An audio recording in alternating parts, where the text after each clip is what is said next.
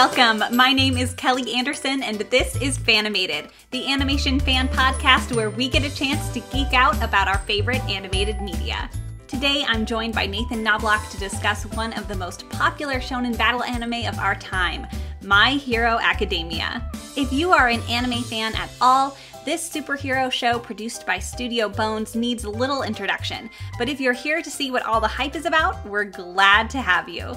Just a note that we will be discussing the characters and events of the first 4 seasons, so spoiler warning for those who haven't seen the show. Also note that we recorded this episode without any prior knowledge of the manga and before Season 4 had completed its final episodes. Now, we have lots and lots of exciting superheroes, battles, and drama to discuss, so let's get started and let's get animated.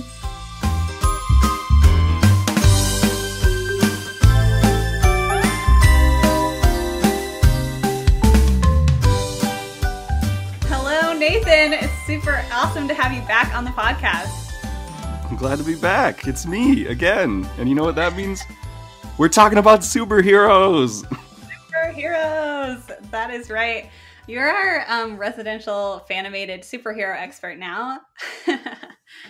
I'm glad to be. Good. Last time you were on, we talked about Spider-Man Into the Spider-Verse, which was an awesome episode. Be sure to check that out and listen to that if you have not yet. And today we're diving into more superhero fun times with My Hero Academia.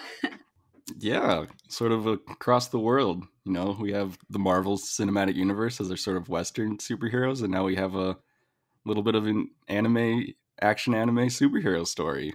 Exactly. So great. So, first off, what is your backstory in regards to anime? Like, how much anime have you watched? Where does this fit in to your consumption of anime? Because obviously you consume a lot of like superhero Marvel media, but what about anime in particular? Anime supplements a lot of it. I watch a lot of the Netflix original series animes, whatever sort of series are on there. I have a group of nerdy friends that always are watching anime, so I don't have like a whole lot of like the old school like Toonami anime that was like Dragon Ball Z and Naruto, but I've watched, you know, your share of fairy tale episodes and Full Metal Alchemist and Hunter x Hunter. I think I've mentioned that in our Fanimated group chat. No one had watched it. That's a very good action anime on Netflix if anyone else wants to watch something. Yeah, I definitely need to check that one out because people talk about it all the time, and I love shonen battle anime, so why am I not watching that? I don't know. Do it. It's great. So, My Hero Academia is our current topic of conversation. I'm so excited that we're finally talking about it. It's been definitely on the top of my list for a long time. And so I'm super excited to get your thoughts on it as someone who, you know, consumes a lot of different superhero media and like how this take, I guess, on superheroes is different and, you know, kind of where the story is going compared to other superhero stories. Because I think it's a lot different than like the Marvel Cinematic Universe, for example. Right. So a lot of like the superheroes in the MCU are like established because they were created in like the 60s. And so there's not this whole like new superhero idea or like the just getting started sort of deal. And My Hero Academia is essentially about like high school kids. Like it's a school / superhero anime type deal. Like it's just kids starting out, and so there's this whole like coming of age idea, there's this whole like what does it mean to be a hero idea, there's this all of this like looking to their existing heroes but then also trying to become their own ideas, which is you don't get that in a big blockbuster MCU, for better or worse. Like it's very different in that sense of the word.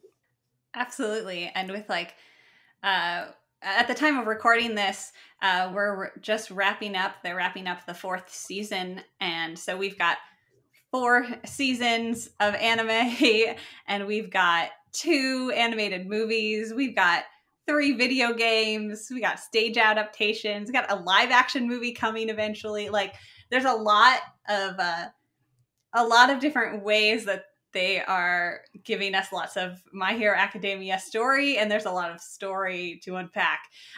We're going to do our best to kind of go through at least the major points and the parts that have impacted us the most. And we'll probably go up through, I don't know, what would you say, like the overhaul villain arc. Probably won't get into too much of the later half of season 4. Right. So before we get ahead of ourselves, though, maybe we should explain exactly what the plot and synopsis of My Hero Academia is. Yeah, good call. So for those of you who don't know, My Hero Academia takes place in a world just similar to our own, except that out of nowhere, people are started to be born with these random superhuman abilities called quirks. So their superpowers are called quirks, and at the time that our main protagonist is in the world, it's up to like 80% of the population has these quirks, and they range so widely, and it's really fun to see so many different abilities and so many people that utilize their powers in different ways. But Deku, Izuku Midoriya is his name. Deku is his superhero name and his kind of nickname. I'm just going to call him Deku. He starts out as just a nerdy middle schooler who has always wanted to be a superhero. And the big problem about that is he doesn't have a quirk. So he is one of the few in their society that doesn't have a super ability. And in this superhero society, they made superheroes like an actual job. So it's like run by the government in Japan, and like they get paid, and they like have agencies and all these things to kind of supplement what the police can't do. So they're taking this Western individualistic superhero model, but putting it into a very Japanese community-centric society. And so Deku, his like origin story is basically that he runs into a villain situation to save his friend just without thinking. He's just running in, trying to save him, and it inspires All Might, the number one hero, and Deku's like role model, to also step in. And so All Might comes to Deku and is like, you too can be a hero. I'm going to give you my superpower that was handed down to me, and I'm going to hand it down to you so you can also be a great hero. And that's kind of where it all starts. Yeah, and just to be clear, the whole like handing down a superpower thing is unheard of. Like that's the only person in the entire world, and it's a very small group of people that actually know that the number one hero, All Might's power, can be passed down, because it'd be very dangerous to like try and like capture him and force him to like give his power to the wrong people or like use it for bad. And so after Deku gets his power, though, he essentially goes to a school, a very like Xavier's school for the mutants. Like it's a very X-Men type of idea.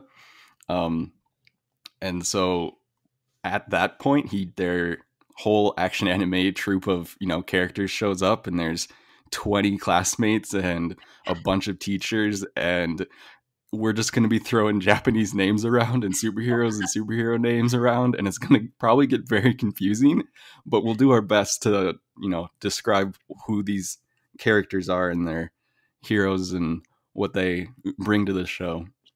Absolutely. One of the benefits of this show, one of the really cool things, is just how large of a cast it has and how varied all the different characters are. And because there are so many of them, some of them are just kind of stereotypes, but it's amazing how deep we get to go with so many of them and see so much character development across so many different characters and students. But truly, it is a huge cast to get to watch grow, and they're all there. They're all at this school. They're all at UA to become pro heroes. That's everyone's goal, and they all have different reasons for that, and they all have different beliefs and values, and they all the big overarching like plot of the show is just like exploring this superhero society and like what does it mean to be a hero, and everyone has a different answer to that question, and sometimes they clash, and so that's kind of where a lot of the story comes in, and like where they go with building these characters. Right. And so that all sounds great and super descriptive. But I had a really tough time getting into this anime, Kelly, because Really? no one was able to really explain this whole like grand idea to me. And when you watch the first couple episodes, Deku is super annoying. And so like you definitely need to continue watching to get to the meat of this show, but season 1 is incredibly boring to me. Like, you're like, oh, they have so many characters and so many different things going on, but like none of that happens until season 2, and so you have to like watch 12 episodes, and I'm just like, oh, come on. And my nerdy group of friends told me to watch it, I didn't like it. You told me to watch it, I didn't like it.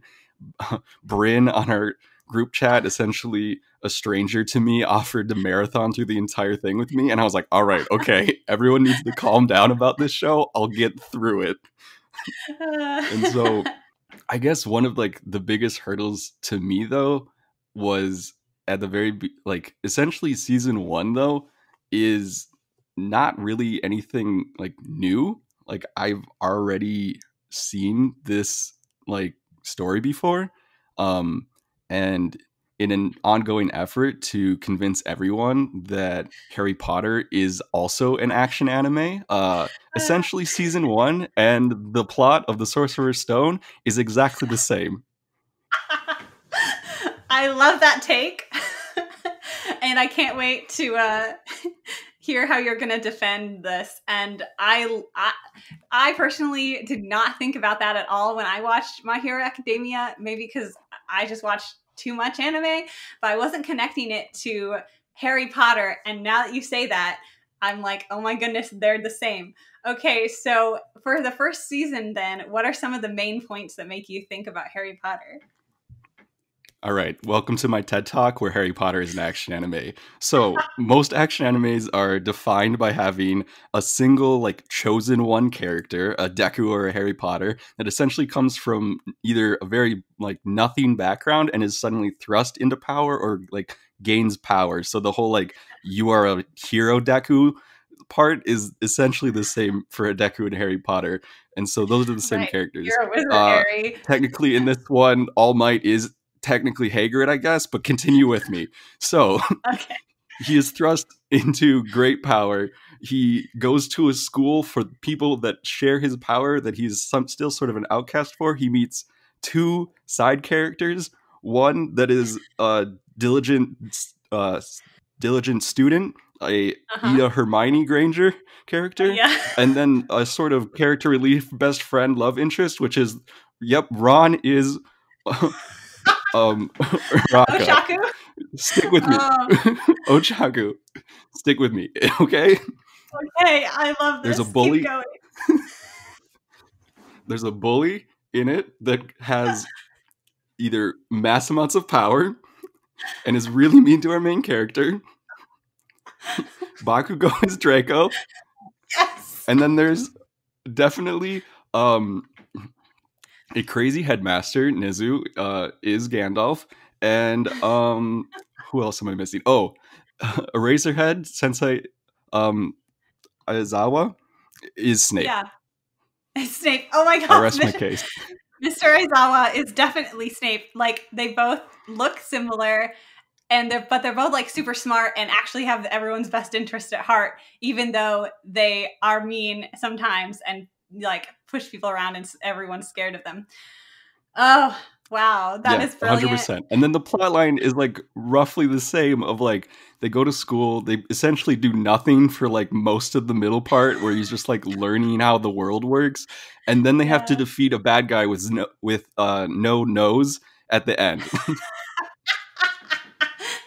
Good point. Good point. Oh man, because at the end of season 1 of My Hero, they're gonna do this training at this big facility. And side note, UA has way too much money. They build all of these super elaborate, like giant, like places for these kids to like basically destroy so that they're like learning how to use their quirk in different environments. And it's like, what, how, why, like, stop. Anyway, they go to this facility to like learn how to rescue people or whatever. And they get trapped in there. And My Hero Academia lays it out straight. There's literally a league of villains, black and white, league of villains, superheroes, pretty basic. But Yeah. the League of Villains traps them in there and attacks. And so the kids kind of are on their own for a little while before help arrives to like, stay alive and combat these villains. So yeah. And then of course, I don't know, you said Dumbledore is kind of like the headmaster. I get that. But also, would Dumbledore then, in this situation, also kind of be All Might? Because Dumbledore and Harry, like, have that relationship of, like, lessons that I'm trying to teach you and prepare you for the ultimate villain, right? Yes, So they have 100%. Yeah. He's both the wise old man and the gatekeeper in this hero arc, but, Yes. you can play multiple roles. But that does make me think, wow, they are similar, because in both of them too, there is a very specific person that like the hero is destined to face. Yeah, that's true. And like essentially the villain is Shiragaki. How do we say these Japanese names? Yeah, Shiragaki, who has like hands that cover all of his face and like is very like sinister, but he's also like doesn't do much. He doesn't. Like he's just sort of in the background. Like all of the other villains are like really up in everyone's face and like doing things, and he's just kind of like sinister vibes in the background. And also, to push this one step forward, the Goblet of Fire is just a tournament arc, so there you go. Truth. Harry Potter is an anime. It has a tournament arc and everything. What? Oh my god.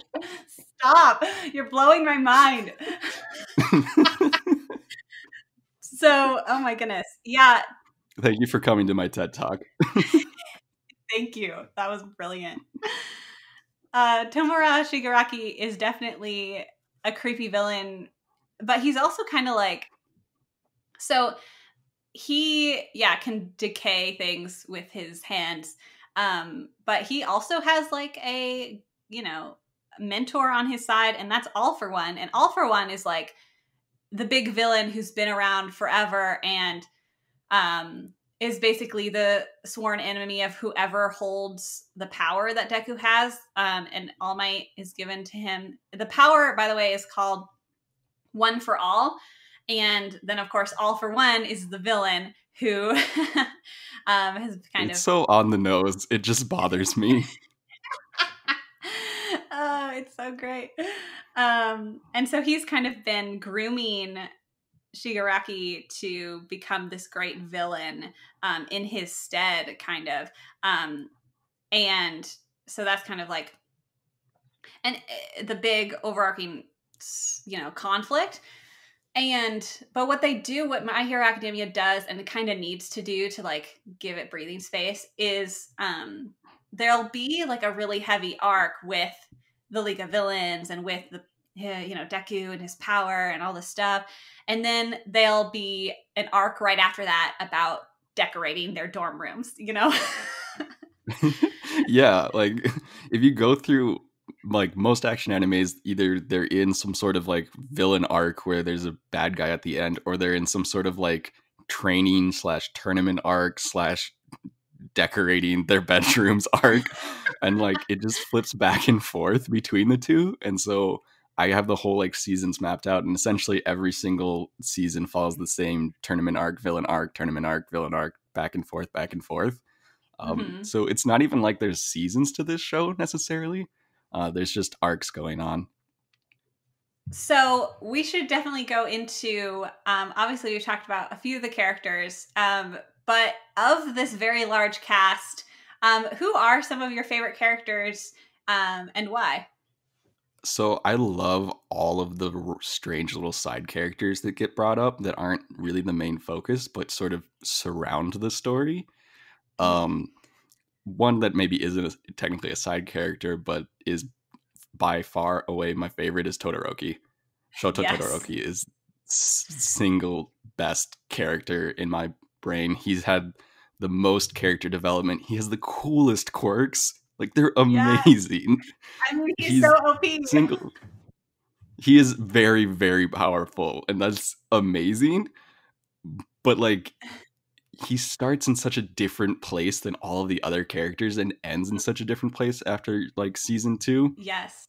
And so it's just great to watch that. And so where like I technically think Deku has had 0 character development in 4 seasons, which is annoying, but Todoroki is like a completely different person.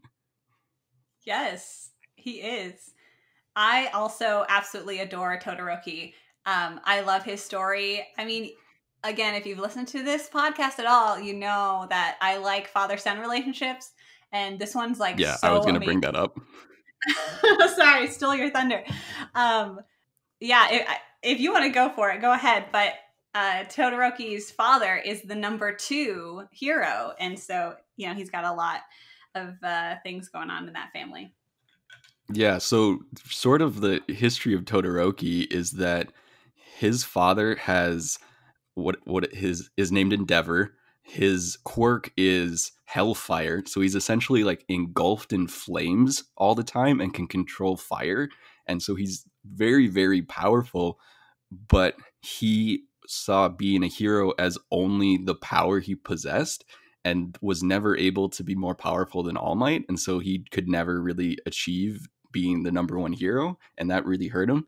And so apparently in a little bit of the history, there would be sort of arranged marriages between very powerful people to try and uh, essentially have very powerful children. And so Todoroki is this sort of child of an arrangement between a between Endeavor and then Todoroki's mother, who had essentially like ice powers. And they had a Mm-hmm. bunch of kids until they had Todoroki, who is perfectly 1/2 fire, 1/2 freeze. And so he can Yeah. control both fire and ice, which is amazing and super awesome. But he was essentially like this chosen child by Endeavor, and then put through the most like grueling training regimen as a Mm-hmm. child. Like his relationship with his father was incredibly destroyed by it. He absolutely despises Endeavor for what he put him through. And essentially, when he joins UA, he's sworn a bit of an oath to never use his firepower because of Mm-hmm. how much both himself and his mother were hurt by it. Yes. And his whole family really, I mean, it just how awful would it be to like his father calls him, what does he call him? Like his masterpiece. Yeah, like it's not even a person. Yeah, you just are, your father just views you as this like trophy and this thing. And like, yeah, Todoroki absolutely despises that. And like, I can only imagine his siblings. I think he has 3 siblings, 2 brothers Hmm. and a sister, which don't really show up in the anime that much, at least as of yet. Yeah, and then his relationship with his mom is rough too, because she's obviously in this like arranged marriage basically, and has a lot of animosity towards Endeavor as well. And it's just a very complex family life. Even though, yeah, his powers are super cool. Also, they all look like koi fish, all the kids. I guess, sort of. I mean, they have the colors. It's like orange and white. I don't know. That's what it comes to mind when I look at them. Sure. I'm just used to the whole like Super Saiyan anime hair that they have. Ah, right, I suppose. Um, Todoroki Yeah. also gives He also off. has like very Oh, sorry. he has very strong Zuko vibes. I was just about to say that. Zuko vibes. uh, Oh, we're just talking over each other and we're just saying everything. in sync. We are remote if people can't tell. So it's a Yeah. little bit of a communication issue going on. But yeah, he's got a big like scar on the what is it, the fire side of his face, Mhm. from his mother actually throwing boiling water at him, right? Like she Yeah. couldn't like even bear to look at him as a child, and so he has this estranged relationship with also his mother, and so essentially he is incredibly powerful. He's like single-handedly one of the most powerful characters like in the entire show, but he's like so broken, he can't like really figure out how to be a hero. And Right. then that's essentially where Deku comes in the tournament arc in season 2, where the show actually gets really, really good. Right. And before we get into fights and things, and we'll talk about some more characters, but to finish off my thoughts on Todoroki, like I'm also very grateful that, in a lot of anime and a lot of stories in general, like they kind of push the moms to the side. And this show doesn't do that. And I love it because even with Todoroki, like he works to reconnect with his mother and like mend that relationship. And it's not like just she's gone forever and like you don't see her. And also with Deku's mom, who's the best mom in anime. She is very good. She's so I wish they sweet. would do more with the moms. I know. It's just like Like you said that usually they push the moms away, and like I feel like they are pushing Todoroki's mom away. Like I want more of just Todoroki in general, but more of his relationship with his mom would be just wonderful. Like there's very like few clips of like him going to go visit her a couple times, but they don't ever like show them having like a conversation or like talking about his hero work or anything normal. It's just like, oh, he went to go visit his mom, and so then all the other characters did something else. I'm like, but I wanted to know what they were doing. right. We're following Deku and Bakugo more than Todoroki at this point. And yeah, I agree. Like, give us more Todoroki story, please. All right, Kelly, are there other heroes than Todoroki that you like? Well, I actually really adore Bakugo, and I'm adoring him more and more. And You can't. I'm rolling my eyes and sighing. okay, well, here's my defense. Yes, Bakugo is a bully. He's a jerk. He literally is telling people to kill themselves at the beginning. Okay, and I do not excuse that behavior at all. But he's just a really good character because this whole time, yeah, you think he's the Draco, of the story. He is. He is the Draco. But he's more than that. Because like he and Deku, and this is a very anime thing. Like you see this in a lot of anime, where they have like a rival. There's the hero, and he has this person who, maybe isn't a complete antagonist, but is someone who is like pushing them to become better. And that is what Deku and Bakugo are, because they grew up together. And, their whole lives, Deku didn't have this power and really looked up to Bakugo and knew how powerful he was. But not just for that, they were friends. And then Bakugo kind of turned into a bully and pushed him aside and is like, I'm stronger than you, you don't have a quirk. And I really love, like, Bakugo has to reconcile the fact that Deku suddenly does have this power and isn't the weakless wimp that he thought he was. And like they both of these characters idolize, absolutely adore All Might. Like that's the hero that they want to be like. But they see that in different ways. Like Bakugo wants to beat All Might and wants to like become better than him. And Deku, at least at the beginning, definitely just wants to like rise up to like All Might's level and still like puts All Might on a pedestal. But they have so much shared like drive, and they have a shared goal. They both want to be the number one hero. And so they push each other to do better. And it's just that Bakugo, it definitely has some angerment issues. And he kind of lets that out in crazy ways sometimes, but usually he's like he actually is, he's not just this big mean bully. He like is actually really, really smart and intelligent and has like strategy. It's just that he does it in his own way.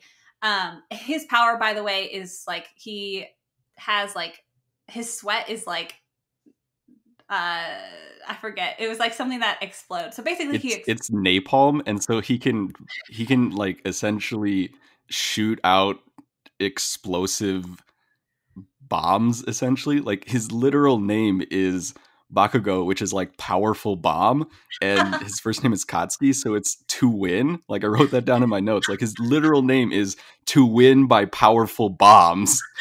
Like yes. He's a very cut and dry, like this is the character. And I want to go back to how they both relate to All Might. And so like Deku sees All Might as the number one hero because he saves the most people, and so Deku wants to be someone who saves people, and Bakugo sees All Might as the number one hero because he's the most powerful. And he always wins. And he always wins. And so Bakugo sees heroes as someone who is the most powerful and always wins, while Deku sees heroes as someone who saves people. And I feel like Bakugo and Endeavor are really similar characters in that they only saw All Might as how powerful he was. And like that's one of the like the really, you saw this in some of the like more kind of recent episodes, but you can see Bakugo looking at Endeavor and like not liking who Endeavor has become and seeing Endeavor in himself, or at least I'm relating the two characters a lot and seeing like, oh, that's not exactly what I want. So Bakugo is sort of redeeming himself in a couple ways, but he's still so angry and bitter and annoying. You say it's annoying. I've come to find it endearing to a point. I'm still I'm annoyed. I'm annoyed by it. All the yelling and the mean names.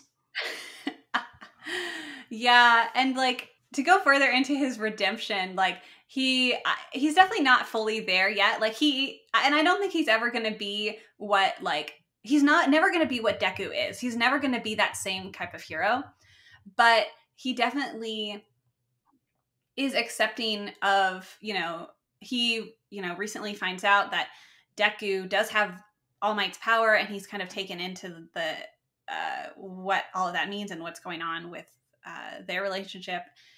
And Deku is kind of, oh man, there's just so much that happens. Like I should backtrack a little bit, but Bakugo gets captured by the League of Villains, and because the League of Villains thinks they can turn him to their side, and it's such a genius move.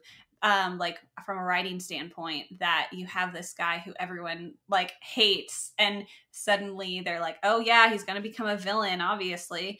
And he doesn't. He's very firm in that he's going to be a hero. And so he doesn't, do what the League of Villains wants, and makes it very clear that, he's going to be a hero no matter what. But in the fight to rescue Bakugo, that is when All Might loses his last, flicker of power. And Bakugo suddenly feels very responsible for the loss of All Might, the number one hero to the world. And, he feels like he feels like it's his fault and that he wasn't strong enough to like save himself. But then Deku feels the same way. Deku feels like it's his fault because Deku was the one there to try to stop the League of Villains from capturing him in the first place. And so they just have a lot of similar, their stories are very, very intertwined. Yes, they're very intertwined. And when they then, after that fight and All Might he wins, but he loses his power. Deku goes to fight well, Bakugo is like, come out and meet me, and Bakugo basically initiates this dumb fight because that's the only way Bakugo can get his feelings out. Right. And I was just like, that whole time I was like, oh, don't make me feel bad about Bakugo. I want to hate him, and now I can't. Nathan, you won't be able to hate him forever. Ugh, so annoying. But for real, like, both of these characters are sitting there thinking that they're the reason that All Might has lost his power, and they're both having sort of like crisis of self, where like Deku is really doubting whether he was like the right choice, and Bakugo is really doubting if he can like actually come out of this and like be a hero if he is responsible for the loss of the number one hero for the symbol of peace. Like, and so they both blame each other, and then they fight it out, and then I really liked it, that whole like fight scene, until the very end where Bakugo like fully understood like what was going on, and then got mad at Deku again for like, you have the best quirk in the entire world and you can't beat me? Like, You didn't. how dare you? And I was like, what? No, come on, you made it so far. No, but I think that's great. I like my perspective is like, I think it's great that he's like, he has gone far, and he's not like, he's basically giving Deku more to work on. He's basically saying like, you have to be able to beat me so that you can become, you know, the next All Might. And but he just he isn't, since, you know, he's very aggressive about it, you know. But I think it's great. It's like, now their relationship is of true rivals, of like, we're going to push each other to become better and better because the other one has to be better. Like, Bakugo is in this place of like, you have to be able to beat me, but good luck because I'm going to be so great. It's not in a selfish way. It's in a like, you need to become a great hero because you have the power of All Might. You need to be able to beat me. You know what I mean? Yeah, a little bit. I feel like Bakugo is still just so focused on like winning and being powerful though, and it's leading him down that sort of endeavor path, and I want him to like identify that and change a little bit. Well, I don't think his personality will ever become less explosive, pun intended. But but I am excited to see where they go with Bakugo. And I should state, I have not read the manga. I know there's more about Bakugo in the manga that I have not read. But I'm looking forward to it coming to the anime. And I have a lot of hope that, Nathan, you will change your mind and eventually love Bakugo as much as I do. Oh, all right, Kelly. All right. Great. Any other characters we want to touch? I mean, we just spent a lot of time talking about the two main ones in Class 1A. That is Bakugo and Todoroki. Yeah. Do you have like a non-student favorite character? Non-student favorite character. Or should we talk about like favorite villains? Oh yeah. Oh man. Is it time? Is it time to talk about villains? Hero Killer Stain? Yes, it's time to talk about Hero Killer Stain. It's the best villain in my opinion by far. End of story. Yeah, down. There's no one even comes in comparison. Like, he is so great, and he's only around for like 4 or 5 episodes. But they're amazing. Yes. Even better than like the big bad one for what oh my gosh, I'm gonna be mixing these up so much. Exactly. All for one. All for one. Yeah. All for one is the villain, one for all is their names are so confusing. Anyway, Hero Killer Stain is the best. Nathan, explain to everyone why he's the best. He is the best because if you're familiar with the 9 D&D alignments, Hero Killer Stain is lawful evil. Yes. He has this set like mandate of himself that he is going to rid the world of all of the fake heroes, all of them that are doing hero work for fame or glory or are not up to his standard of what a hero is. He shows up and kills them. That's why he got his name, Hero Killer Stain. Like, his like central like driving factor like to his very capture, and is that he is going to follow these rules to make the world pure and better, and has this idea that he's doing the right thing while also fully aware that it's the wrong thing. It's very complex. But like essentially where he comes into the story is that he's doing his dirty work and ends up greatly injuring one of the students' older brothers. So Ida, who has become Deku's best friend and has a whole family of heroes, his older brother Ingenium is injured by Hero Killer Stain. And so while they are doing this sort of internship program, Ida has this vendetta to go like essentially hunt down the Hero Killer Stain and successfully finds him. And Hero Killer Stain goes, look at what you're doing. This is not hero work. This is a vendetta you have, and thus like deems Ida as not like worthy to be a hero. But then Deku and Todoroki show up to save Ida, and Stain goes, that's hero work. I'm not gonna hurt you two. I'm only here for him because he isn't like pure of heart, essentially.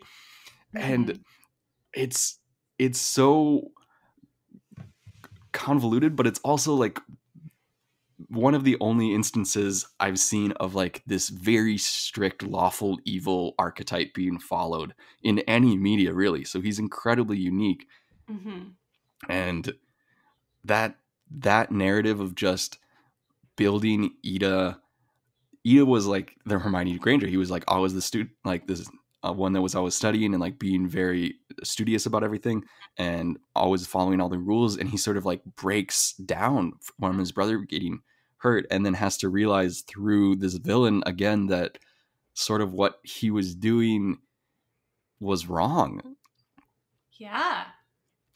And that's what's so great, and I think is a great segue into our favorite villain, just our favorite fights in general, is that all of the fights in My Hero Academia are not just like fun to watch.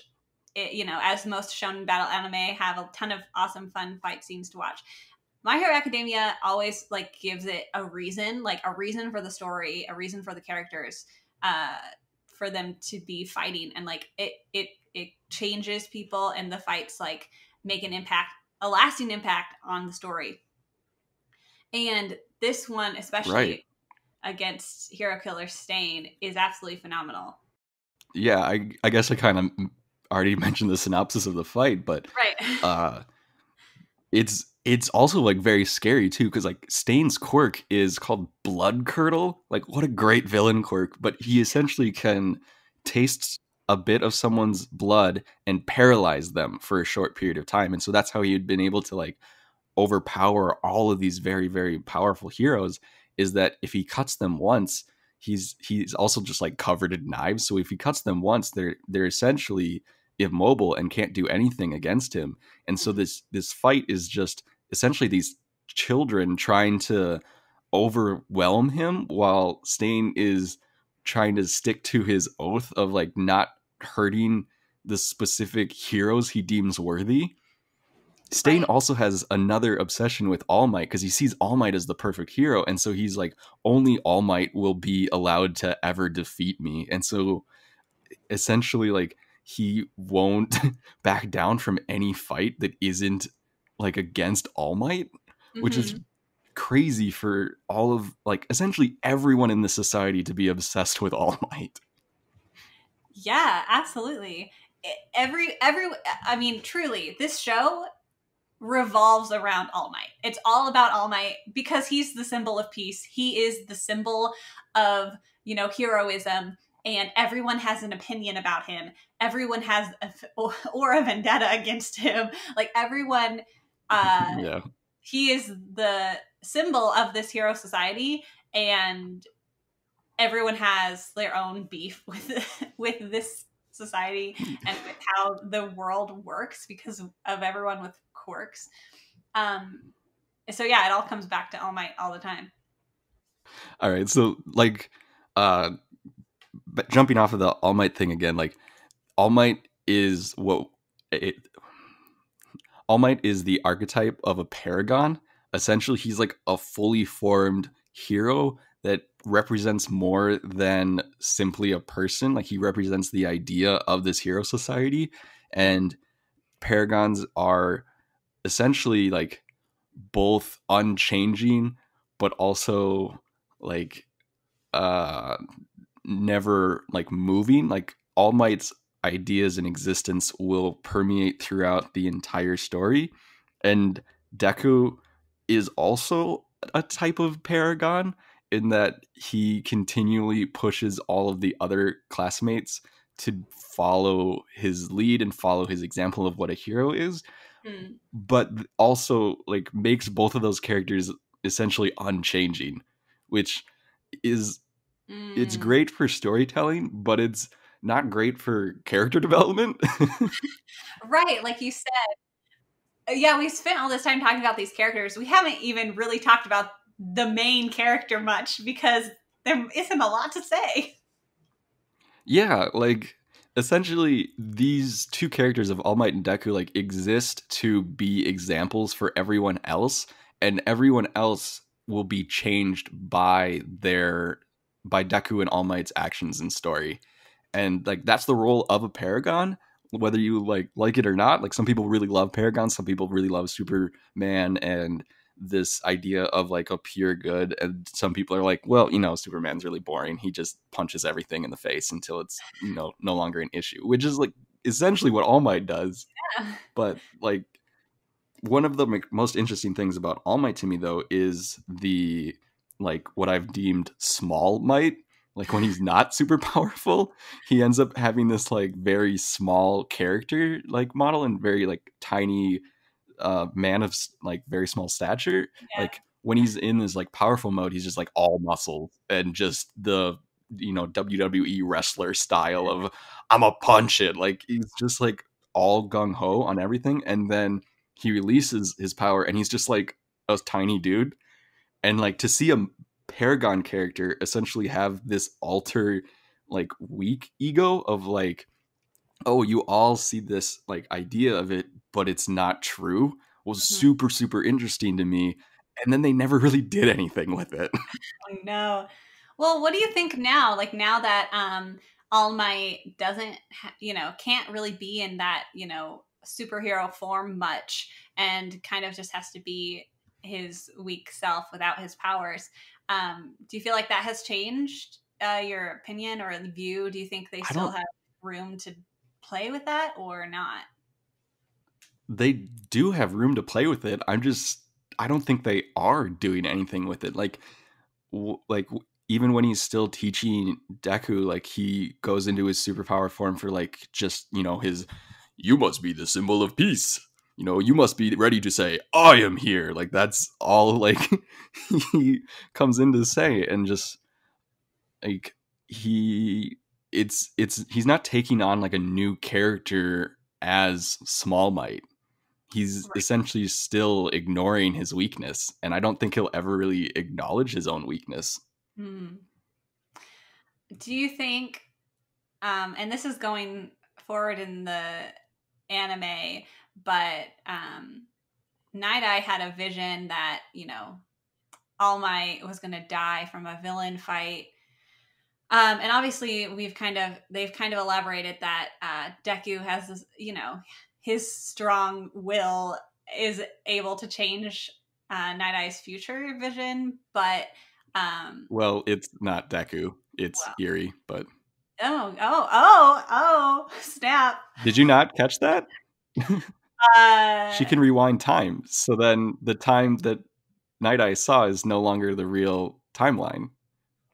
yeah, but I thought it was also because Deku had like such a specific like forward momentum and like determination that he, because Eri like changes, it rewinds like people. It's weird to explain.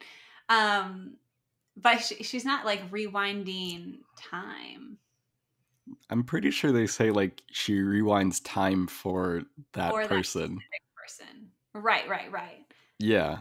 I Like guess they when go back in time. I guess when I watched it, it was about Deku. And maybe I need to go back and rewatch some of season 4 because in preparation for this episode, I rewatched all of everything up through season 3. And then I stopped because I was like, oh, well, I just watched season 4. But I also have only seen season 4 once and mostly all in subtitled Japanese because I don't like to wait for the English dub to come out. I also watched season 4 with subtitles when I had watched all the other seasons with dub. And it's a very different show with subtitles. And I It, don't know if I like it as much. you like the English dub better. Yeah, like I like the All Might voice, the I am here, like the whole like very powerful, and I think some of the characters, especially the female characters, like feel very like cutesy Mm, in the original Japanese, yeah, and while it's probably just a like a cultural thing. They sound like normal high school girls in the other ones, right. and it it makes their characters to me sound like sillier when I want their characters to be like important and vital to the story when they're not always. And that's also disappointing. That brings up a really great point. The female characters are so varied and so fun and so interesting, but this manga, this show, does not utilize them to their full abilities at all in the story. It sucks. Yeah, I completely agree. Like essentially Araka like started out like yes, she is sort of the love interest, but she started out like with her own character like motives and ideas, and in the sports festival tournament arc that we'll talk about, like she was incredibly powerful and was like I'm going to be a hero to like help my parents, and then they didn't do anything with that. Like there's nothing wrong with her parents. Like they are never mentioned again, and like she sees like this fight and she's like, oh my gosh, I have to get so much stronger, I'm gonna like join the strange internship to become like a fighter, and then like never really show her. Like they show her like every once in a while like, oh look at this fighting move I learned, but like Huh. they've essentially overwritten any of her character development with, oh she's like obsessed with Deku, and it's ruining her character. Yes. She is like clever and has a really fun power. She can touch things and like basically turn them they won't react to gravity, so she gets to kind of bounce around and um do that, and it's really cool. And she's just a strong character, but all of the female characters are overshadowed by their male counterparts. Like even within Class 1A, you have Deku and Bakugo and Todoroki. I say are their big main like focuses, and it's like, can't we like focus on like a girl character? Even Yaoyorozu is one of my favorite characters in Class. Yes, she is easily the one of my favorite of the female heroes, and I love her story arc with Todoroki as well throughout that season 2, from both the like internships and sports festival to the finals. Mhm. Uh, is so great, and their relationship feel like was great. And so essentially like everyone saw how powerful Todoroki was at the sports festival, and so when like the finals, or when class finals came around, they essentially had to fight off against their teachers, and Todoroki and Yaoyorozu were paired up, and Todoroki like essentially took the lead because he was like, I'm the most powerful, I should be the leader, while Mhm. Yaoyorozu was like essentially top of the class throughout all of like the academics. Like she's incredibly smart, she knows what's going on, she does all of her like research, and she's like making perfect marks on everything. It was just like, oh yeah, of course you're the most powerful, I'll just sit this one out. And essentially Todoroki's like plan fails, and like Yeah. he doesn't have any sort of like backup plan other than like, oh we're gonna go like punch Eraserhead in the face, like very normal hero strategy. um and so then Yagirosu comes in and was like, yo, like we should actually do like this thing and like, like trap him a little bit so that we can actually like escape and not punch him in the face. And like turns out that like even though Todoroki is more powerful, Yagirosu is a significantly better leader because she is so smart. Yeah, she has. She's a great strategist, and her power is essentially she can create things from like her body, but only if she understands like the chemical like and like basic compounds and makeup, genetic makeup of like what the inanimate thing that she's creating.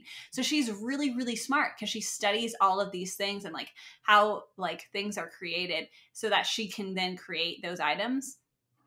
And so of course she's just got this like brilliant like mind. That was such a cool like little segment of that season, getting to focus on her. But again, then like in bigger crazier fights, you know, like even with the one recently with Overhaul, you get to really look at like Lemillion, which we'll talk about, and Kirishima, who's Red Riot. Like they give these other male characters in at the school like really significant screen time, and it's really awesome. Like those are great characters. But do we get to look at like Araku when she's, you know, in that battle too? But not really. No, and like, can you even name the big three character that's female? Nope.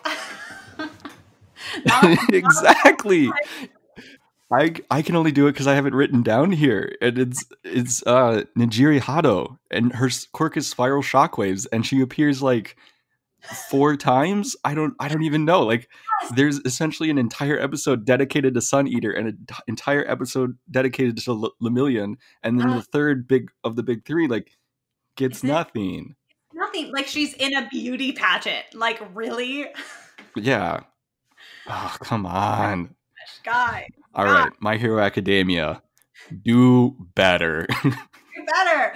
Okay, so that's our good rant on all the female. Our good Phantomist rant for the episode. Yes. Make Emma and Bryn happy. Yes. I'm sure they'll be very happy to hear that.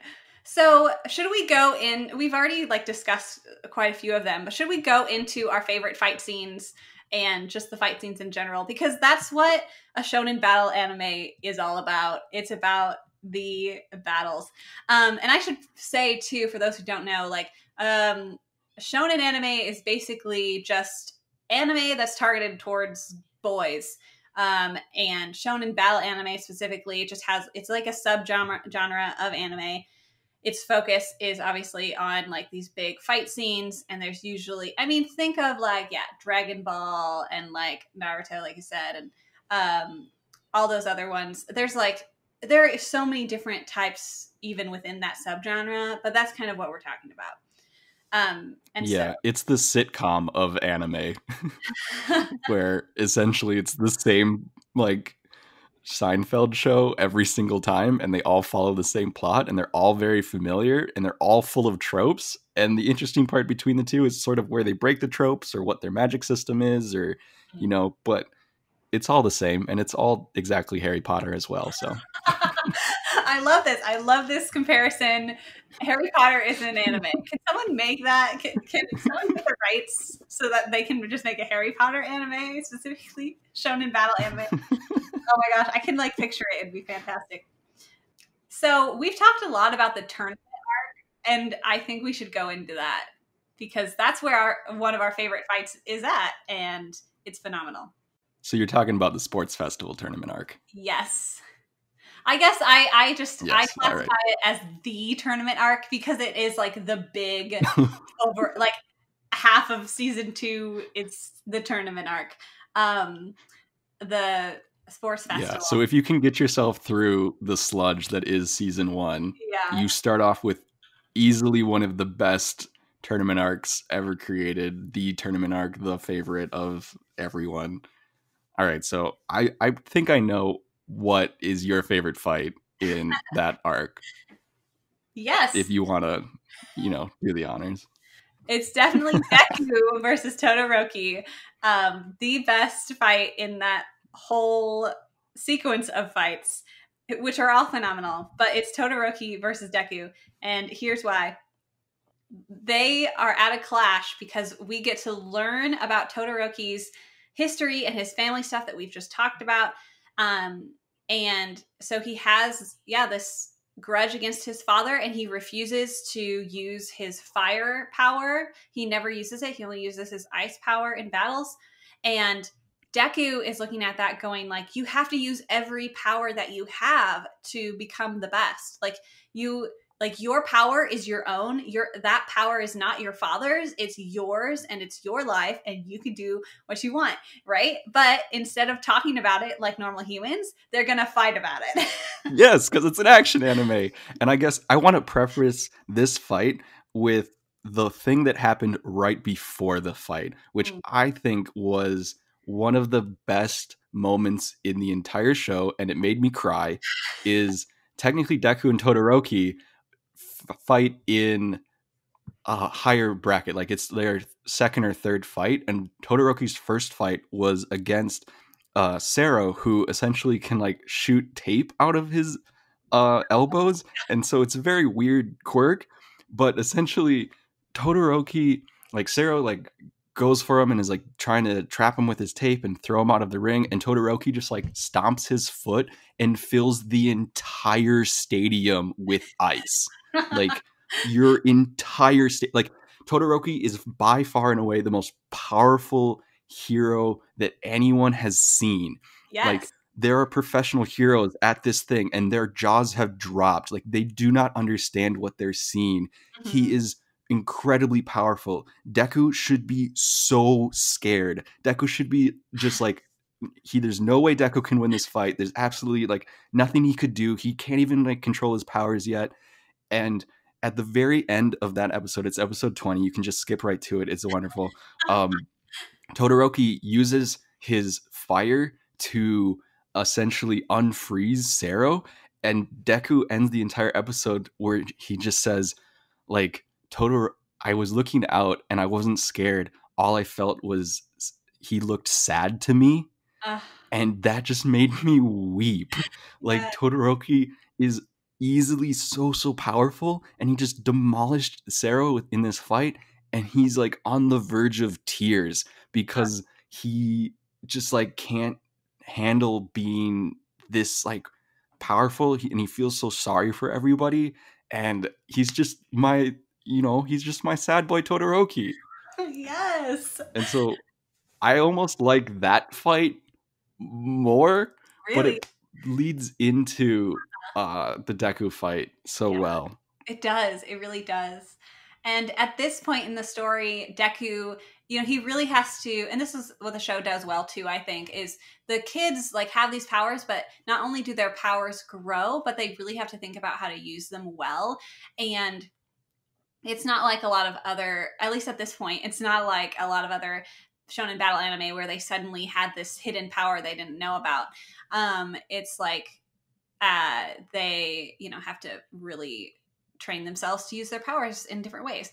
And Deku at this point is not accustomed to his power at all. And so whenever he uses it, he breaks his limbs. Because it's so strong. Like badly. Like badly. It hurts. It's painful to watch. So his body I don't understand how he's like still standing. Right. So obviously like Deku has this great power, but he can't utilize it to its best advantage against Todoroki, who's absolutely incredible. And Deku basically, it's a clash of their ideals in the respect of Deku wants Todoroki to become better, and he kind of Deku gives up his chance at winning in a way just to, he's using this fight as a way to show Todoroki that he has to be able to use his firepower. Like he won't be able to become the best hero that he can be without it, and that again, like it is his power, not his father's, and just because he uses it does not mean that he's given in to his father's wishes. And so it's this phenomenal fight scene. And I should say too that My Hero Academia, it's not about like crazy fight choreography or crazy visuals, which the visuals are amazing, and we'll definitely get to talking about it. And some of them is just like, wow, especially in this fight at the end. But it's less about that, and it's more about like where you get so invested and you get so sucked into these fight scenes because of what is happening internally. Like, it is such a good mix of bringing those internal struggles to this external fight sequence. And so that's what this is. It's like absolutely fantastic. Deku is like breaking all his fingers in gruesome ways. Yeah. Yeah, just to describe like what's actually happening is so like Todoroki is trying to hold back a little bit as well. So he essentially filled the entire stadium with ice for Sero. So he's doing those giant ice moves, and Deku is breaking and sending out giant shockwaves with every one of his fingers. And so every time that Todoroki throws huge amounts of ice at Deku, Todoroki is also sort of like freezing portion of his body. Like he gets actually very, very cold, and Deku kind of picks up with that. And it wouldn't like hurt Todoroki if he was using both ice and fire to like essentially thaw himself out. Yeah. And so Deku's just like breaking all of his fingers and his arms, and he goes for like this final move to like essentially force Todoroki's hand in that like, you can't beat me with just your ice anymore. You have to do something. And Todoroki just winds up and throws both ice and fire at Deku at like a Hail Mary effort, and creates this giant like super heated sonic boom that is even more powerful than any of the ice he'd done before, and just throws Deku out of the ring. Like it just like eliminates any chance that Deku has of even staying on his feet or in this like wrestling ring to win the fight. And he's, you know, he had to use his firepower. He did it. He took it into his own hands. He did. And it's phenomenal. And that little section of animation is absolutely breathtakingly beautiful. And then what happens after the fight is even better too, because then Endeavor is ecstatic. He's like, yes, he's finally, you know, you're out of your rebellious stage. You finally used your firepower. And Todoroki is like, no, this hasn't changed anything. Like in my opinions of you, and in my belief that I'm not going to become like you. But instead, it kind of puts Todoroki down a path of, okay, I'm going to use the tools I have to my advantage, and I'm going to use my connection with Endeavor to my advantage and not to his. I love it. Yeah, and Deku's like completely knocked out, and healer girl is just like, I can't do this anymore. Yeah, recovery girl is like, dude, I will not do this for you again. You need to stop breaking everything. Yes. Can we also honorable mention the Araka versus Bakugo fight? Yes, it was so. It was so good, and I was like, oh, great! The female like love interest character is gonna have all these cool things that are gonna happen, and this was before they had dashed all of my hopes and dreams. And like essentially, Bakugo is just like exploding everything, and Uraka's just like dodging everything, and then at the very end you realize that she had actually been levitating all the shrapnel and was just going to like drop it on him, and it was gonna be great. And then Bakugo was like, oh, this isn't even my final form, and just blows up everything. And you're like, oh, all right. But you're rooting for her because at that point Bakugo is still a jerk mostly, and it's so satisfying that, like, you know, you're just watching her getting pummeled basically, and Bakugo isn't holding back, because like he knows that she's, you know, a formidable opponent. And then then that reveal of, oh, she was causing him to make explosions, to make shrapnel, so she had something to levitate. And I was like, yes, it's so satisfying. Even though she didn't win, it was a great show of her, and I wish they would showcase her more. Yeah, like that's literally like one of the only like fight showcases we've ever like received from her. It's honorable mention though. Honorable mention. And then of course our other favorite fight, which we've already mentioned as well, is in season 2, the best season, and that is the Hero Stain versus Ida and Deku and Todoroki. It's just, again, like the clash of ideals and the clash of like these very unique quirks like coming together. And this like such high stakes too, because Stain is kind of the first it was the first fight that I felt like, oh, these kids are actually in danger. Like the League of Villains in the first season, like that didn't Hmm. feel quite as intense to me. But Stain definitely did, because you'd already seen him kill all these people. And it was like the time limit, you know, they were just like, they were really doing all they could to keep him at bay, because they were just like trying to run down the clock until pro heroes could get there. And just like seeing these students work together after the tournament arc, after seeing how much they've grown and changed, and then working together was really, really cool. Yeah, it's essentially like the end to the Todoroki first fight. Like, essentially, he identified that he could be his own hero, and then he was his own hero and did everything for himself to save his friends. And I feel like that fight, although like very dangerous, brought those three characters together, and you could kind of see that at the end that they, would like kind of eat lunch together and like hang out, and they were like friendly. Where before, essentially, Bakugo and Todoroki were like completely isolated loners, and now Yeah. Todoroki's like slowly being brought into this like fold of the normal student life, which is wonderful just to see him adapt. And I'm pretty sure they also like delayed enough time for, was it All Might to show up, or was it Endeavor to show up? Endeavor. I feel Yeah. like I think it was Endeavor. And so like even though Todoroki like helped save Ida, like it was still his father that saved him in the end. When the heroes finally showed up, which I really liked, that it wasn't like Endeavor had to acknowledge the power and development that his son had grown, and that his son was actually able to fend off this notorious villain for quite a while for him to show up. And that's kind of been a theme as well going forward, is that like uh Endeavor having to essentially finally respect his own son. Right. And respect his own son's like uh visions for the future, which are not aligned with, Endeavor's. And Endeavor's going to Hmm. be, it seems to be, he's going to be an even bigger part of the seasons going forward, especially now that he is like, is he or is he not the number one hero? So there's a lot going on Hmm. there. I also really love, after this fight, the pro heroes come and, you know, to take care of everything. But then these Nomu come and like attack Deku and like grab him. And Stain, again, like sticking to his ideals, actually saves Deku.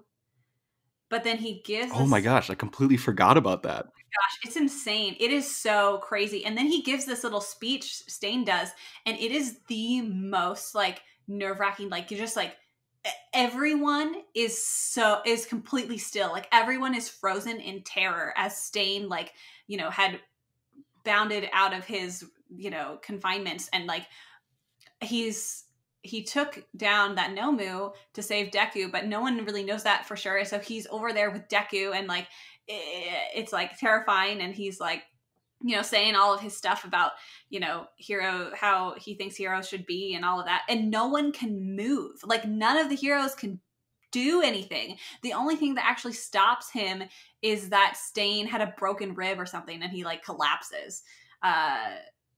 And it's just, Hmm. that moment was terrifying and really well done visually too. Yeah, I had completely forgotten about that. I should go rewatch that episode. Yes, rewatch the whole fight scene. I don't know how many episodes it takes, but it's a good one for sure. All right. Any other fights that we want to touch on? I feel like those are my All I can think personal. of is the overhaul fight. Yeah, the overhaul fight is cool. What I like about that is that it gives so many different students a chance to shine, like we already mentioned, because there's so Yeah. many different pieces going on. Overhaul himself, like, I was really hoping he'd be a great villain, but I actually didn't like him very much. I thought he was pretty one note and boring. Yeah, it it's it's hard to compare any villain in the series after we got the amazing Hero Killer Stain. But he has his moments. He's very, very like chaotic. Like you think he's like this well organized mob boss, but in reality, his like quirk essentially to like break things down and rebuild it is very chaotic, and like he doesn't like value people very much because he sees everything as just like this matter that he can either destroy and rebuild, Yeah. or like just something as a tool. Like he treats Eerie as a tool, he treats his henchmen like tools, and Mm. it's very monochromatic in that regard. Yeah, I will say what he has going for him is honestly just like is Airy. Like what makes him scary is like having Airy there beside him. This child, this young girl who is basically being completely tortured and abused by him, and like his what his ability to kind of even now in the later part of the season like uh cause her anxiety and fear and like trauma, like that's what's terrifying about him. And his quirk, you know, is definitely scary and crazy and terrifying, but I feel like those aspects, like how I view him like through Aries eyes is the worst, is the The true craziest fear, the part. true villainy. Yeah, that's the true villain part All of right, but him. let's make a point though. He has great aesthetics. Yeah. All of the bird masks. For sure. His gloves and like, yeah, he's creepy. Yeah. He's like he's really scared of like sickness too. So all of his like henchmen all have these like plague masks, and Mhm. he's always complaining about like things getting dirty. And it's sort of comical, but it's also like I love a villain with a theme. Theme. For sure. And it's like crazy, and he does look cool and terrifying and intimidating, and yeah, definitely. I feel like too, when the League of Villains, you know, comes at the end of his arc and like very cartoony, like car chase to like find Overhaul, and they come and like cut off his hands. Like it just felt like, wow, this Overhaul, this scary, creepy villain is now just kind of pathetic. And the League of Villains, who I still think as very very cartoony and very like non-threatening in a lot of ways, comes and like defeats him. It's just like, goodness.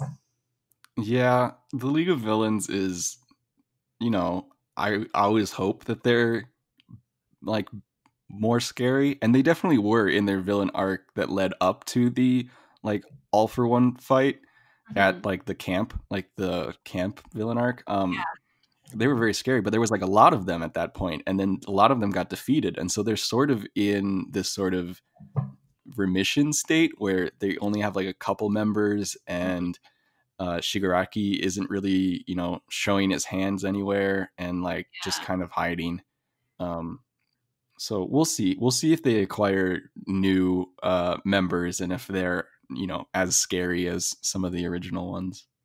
Yeah, we'll just have to see, because we know for one thing for certain, they're not going anywhere.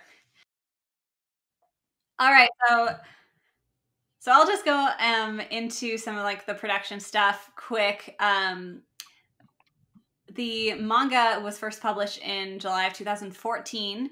It's written by, and I'm going to butcher this name, I apologize, Kohei Horikoshi, who's been writing the manga series and doing a phenomenal job. It's animated by Studio Bones, woo woo, one of the best studios for sure. They did Full Metal Alchemist and Brotherhood, Noragami, Mob Psycho 100, just to name a few. Like, and all of those have phenomenal fight scenes in them. So obviously, the animation in these fight scenes is fantastic, and honestly, just gets better and better with every season, in my opinion. So go Studio Bones, love them, love.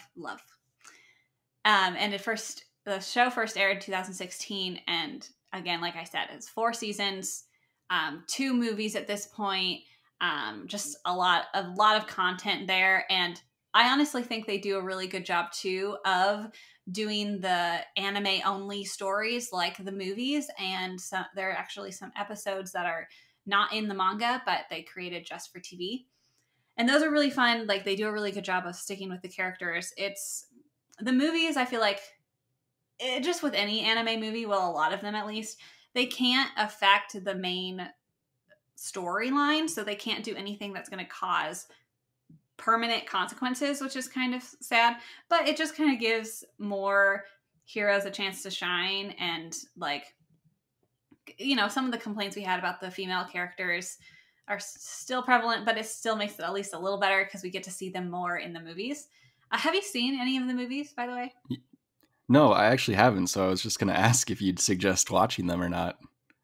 If you're a fan of the series, I say yes, because it's more content to, like, to see these heroes. And I think obviously it's kind of a bummer when you know that, like, nothing they do is going to affect them long term, but it's really, really fun to, like, see what kind of villains they come up with. And I think, like, some things definitely do overlap in some ways, and like, they just are able to comment more on some of the relationships and some of the character development.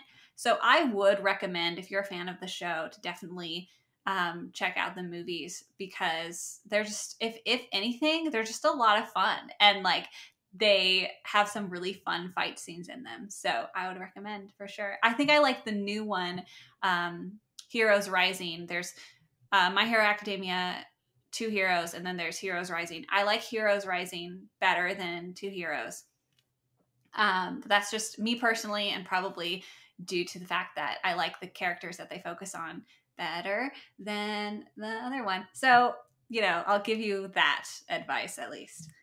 All right, I'll have to look into it. Also, the manga itself is just really, really, really popular.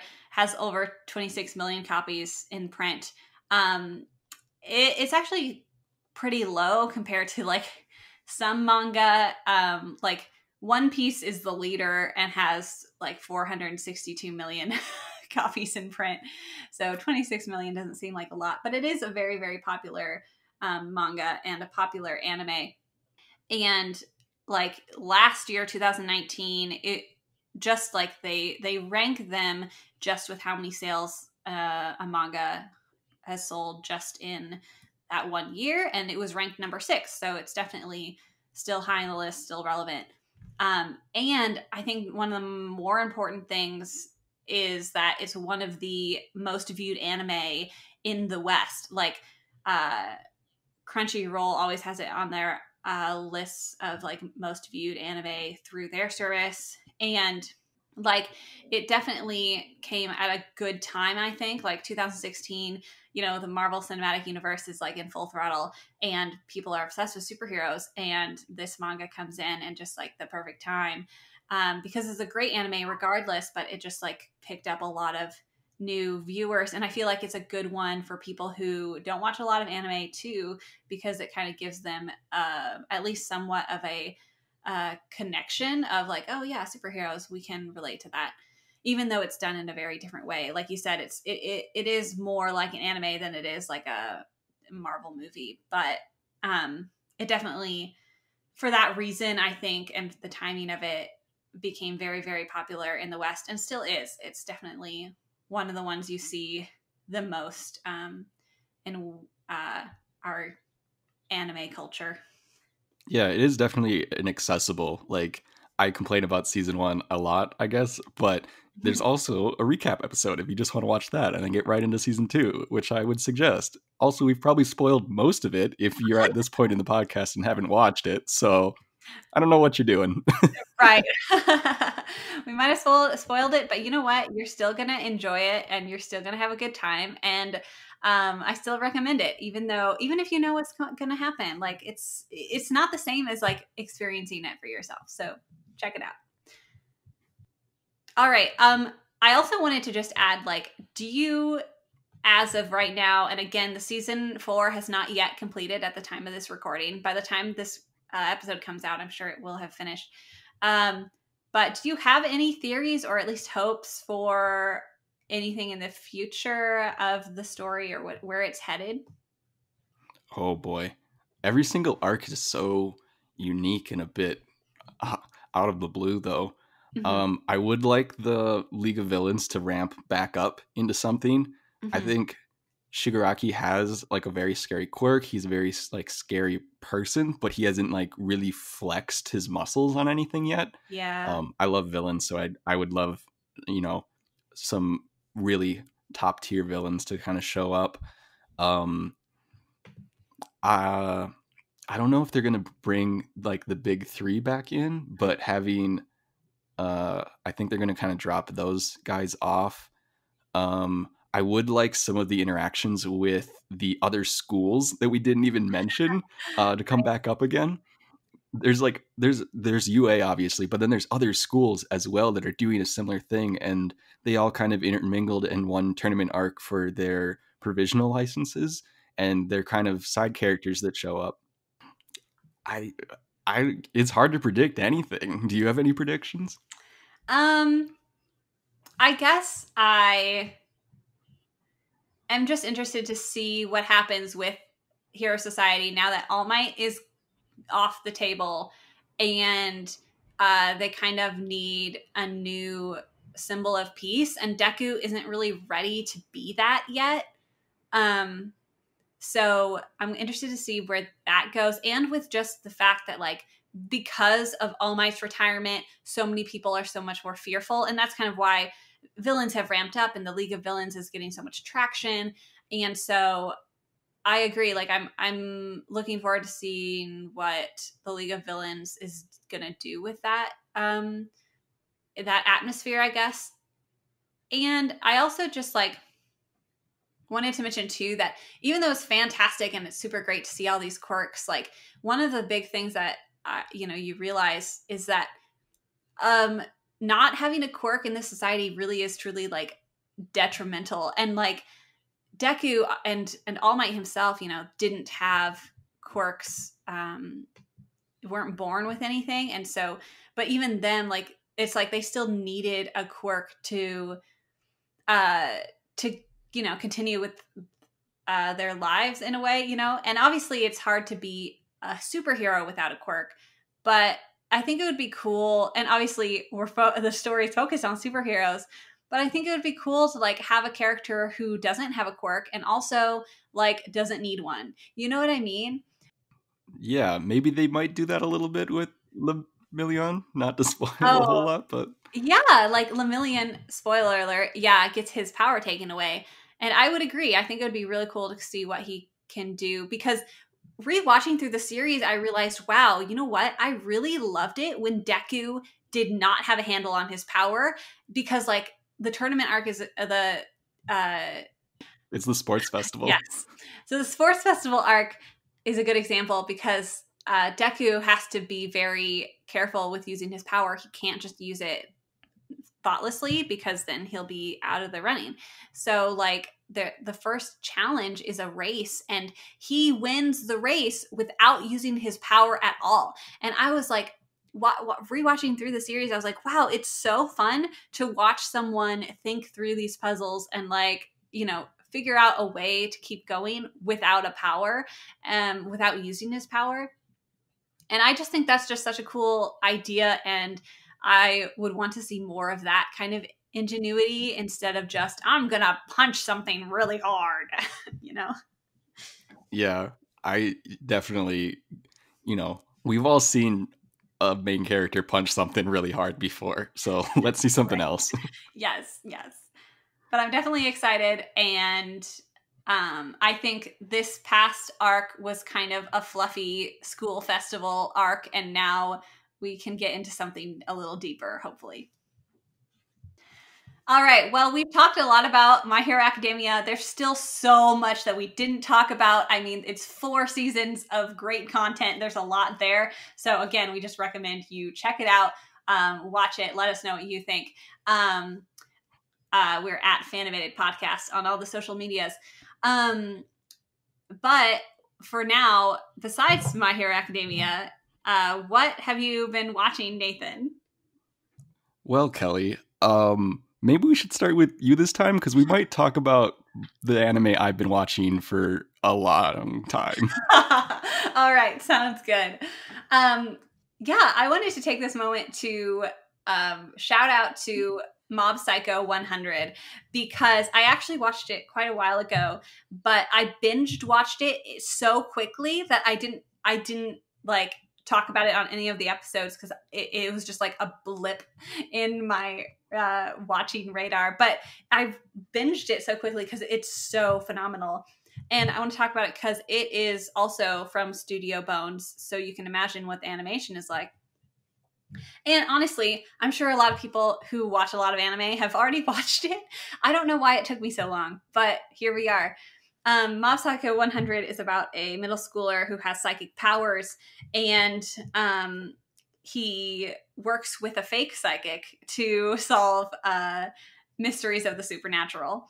It's absolutely phenomenal. It's another shonen battle anime, but it is very unusual. The art style is crazy different, but the animation is phenomenal. It's kind of like Mob Psycho 100 is like it's a comedy too. Like it feels like the reason I didn't give it a watch to begin with was that it feels a little like I'm trying to even think if there's anything I can compare it to, but it's like I was just assuming it wasn't. Is it like Psych?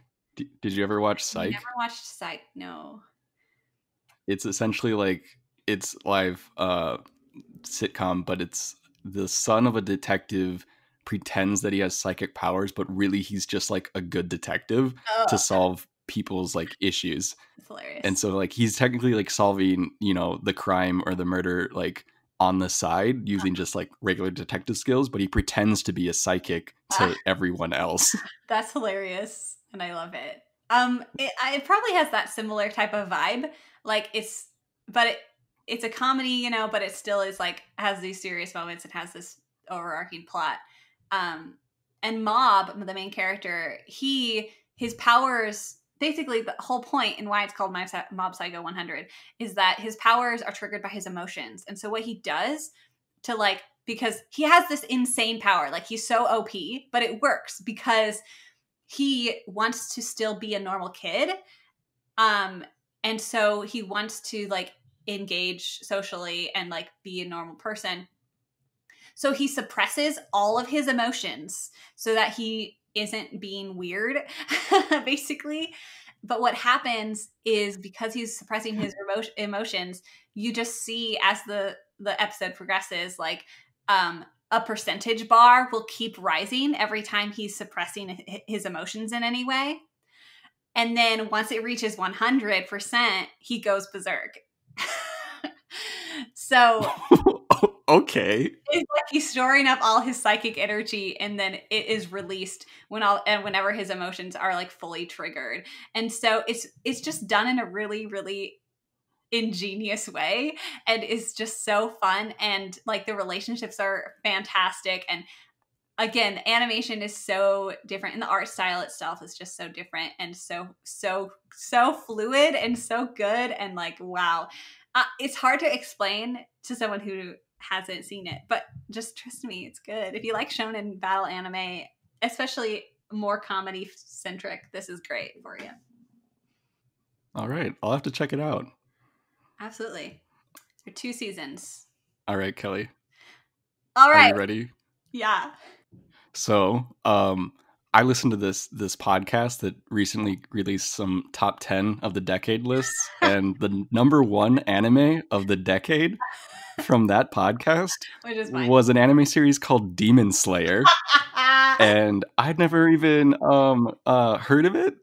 So if it's the number 1 of the decade, I had to watch it. Oh, good. Good. That makes me so happy.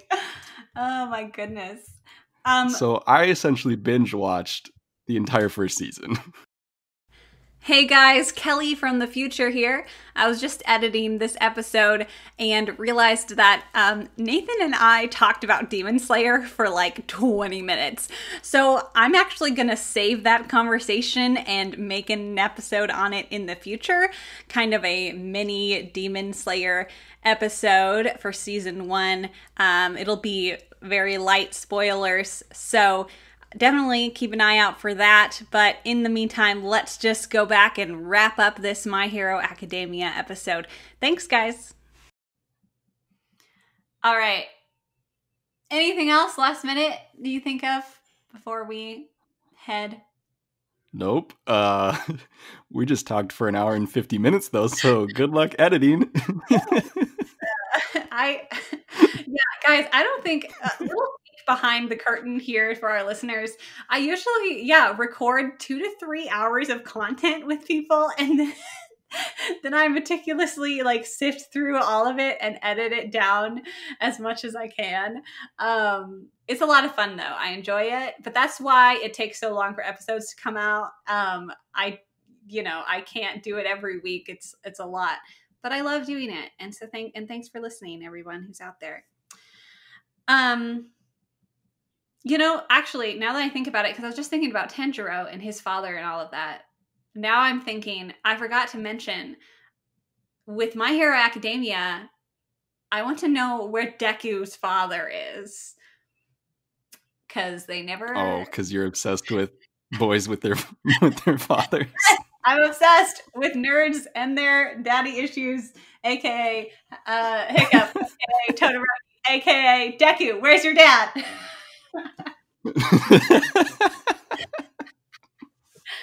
And I looked online, and I know I shouldn't have done this because I don't like spoilers, but I just wanted to know, is there anything out there? And there isn't. There's nothing in the manga about his dad either. They never mention him. They don't even say, oh, he's dead, or oh, he's away, or like, we don't know. The only thing that's mentioned is that he can breathe fire. That's his father's quirk. But we don't know who he is or what he's doing. Oh, wow. Okay. So I wanted to mention that too. But yes, I am a little bit obsessed with father-son relationships. I think they're awesome, and they just, good stories right there. Good storytelling. But hey, there would be great, like, mother-son or mother-daughter relationships if they wouldn't kill off all of the moms all the time. I'm not laughing at the dead moms, but like, oh, yeah.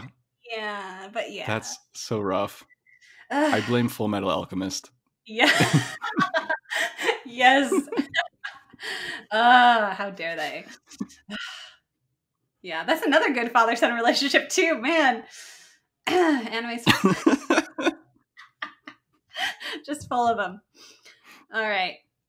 Well, with that, we'll call it a day since it's been 2 hours of recording. This was awesome. I can't wait for more My Hero Academia to come out, and we'll definitely be talking about it in the future because there's still a lot of story to go. So I'm excited to see what happens. Sounds great. Thanks for having me on, Kelly. Glad I could, well, here virtually. Talk about all this. Talk about all this and, open your eyes to the fact that Harry Potter is an action anime. I love it. I can't wait to see your dissertation on this. Write a nice essay about how Harry Potter is an anime. Okay. All right, guys. We will talk to you later. Bye.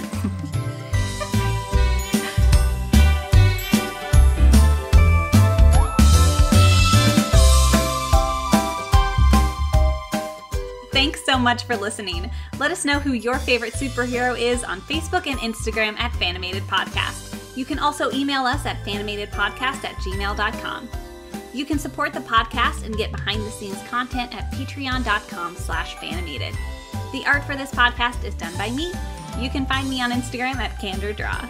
The music is provided by Purple Planet Music, and a huge thank you to Nathan for joining me today. We hope everyone is safe and healthy, and until next time, stay tuned and stay animated.